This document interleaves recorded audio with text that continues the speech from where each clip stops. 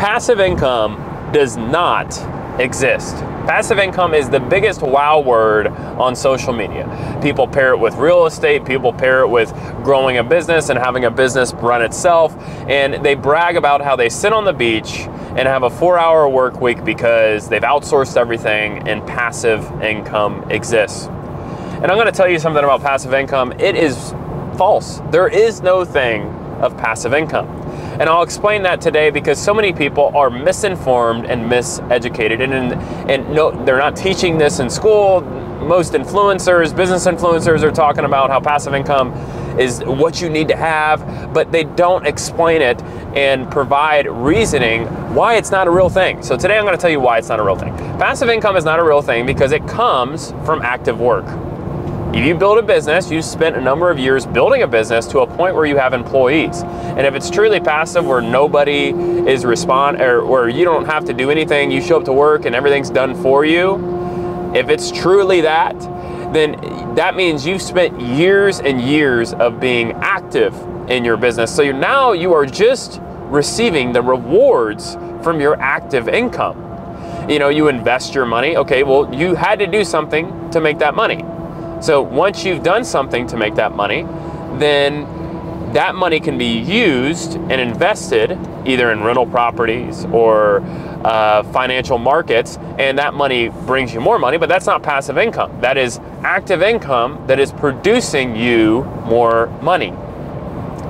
You think about somebody who's making $10 an hour, or maybe they save $2 an hour. At the end of the month, they've invested $200. Over the year, they've invested $2,400, and that $2,400 that they've invested, maybe they got a 10% return. Let's say they made $240. A lot of people would say, oh, that's passive income, or they got dividends of $50. That's passive income. No, it's not. It's them getting reimbursed for them saving their money from active income. So passive income does not exist. Rental properties, real estate, it's a huge buzzword when it comes to passive income. I completely disagree. If you have passive income in real estate, that means that you're using a property manager.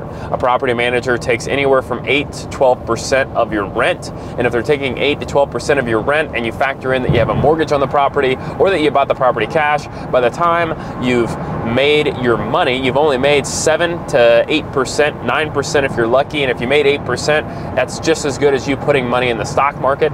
I would say that's more passive because when you own a rental property, you have to get your insurance together. You have to pay your taxes. You have to make sure that the property manager is doing a great job. You have to, make sure that, hey, am I going to buy another property? Looking at deals. For you to find that deal, you had to go see it with a realtor. You had to spend a number of hours for you to make that money. It is not passive income. Now you can say, hey, the money that I'm making now, I'm not working very hard for. Correct, but you did work hard for it. Okay, so passive income does not exist. I would suggest that instead of searching for passive income side hustles, instead of searching for passive income businesses, I would suggest that you find a business in which you can make a ton of money at. If you can make a ton of money, you can invest that money, and that money can make more money, which is perceived as passive income. That means your money is making you income when you're not running that business. I would focus on, hey, what's the best opportunity for me to grow a business that can be sold, that I can make a lot of money in, where that money can make more money. But don't fall into the trap of buying someone's course on passive income or reading someone's book on how to create passive income and work 4 hours a week. If you want to work 4 hours a week someday, build a massive business that you can sell, that you can put those proceeds in an annuity or in a stock market or bonds or something that produces you income that you can live off of where you don't have to touch the principal. That is the closest thing possible is passive income from income that you've already worked for. So that's today's viewpoint on passive income. Don't fall into the trap. And if you like today's video, please hit the like button and subscribe. Thanks.